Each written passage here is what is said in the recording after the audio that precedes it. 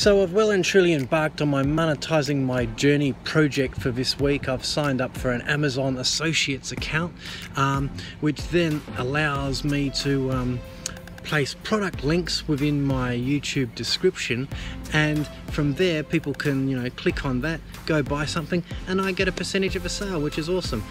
But another great thing is that if they click on that link, say for a book, and then they go on to buy a car or a plane or something, then I still get a percentage of that, which is really cool. I don't know if they have cars or planes on Amazon.